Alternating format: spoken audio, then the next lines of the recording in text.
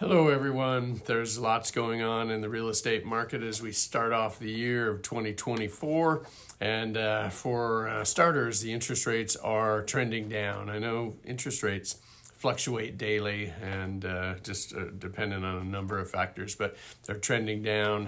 The economists think that they're going to be around 6% by the end of the year, which would be wonderful, but we never know. As again, I always say, we marry the house, we date the interest rate. So again, if it goes up, we'll be glad we bought. If it goes down, we just refinance. So what's going on with the rest of the market? We are up in closed sales for January, so up about 5 to 6% in number of sales over 2023 in January. Price has gone up as well, so up over 5% in average sale price, which is wonderful.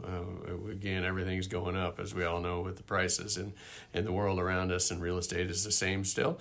The average list to selling price house has coming down. And so when we were in the middle of the COVID market, we were at 101 to 103% of list price is what they sell for. Now we're down around 97%. So a full 6% drop in list to sales price averages in the market. It's just a little less competition in the market. And people are starting to negotiate down some on price because there's not as much competition.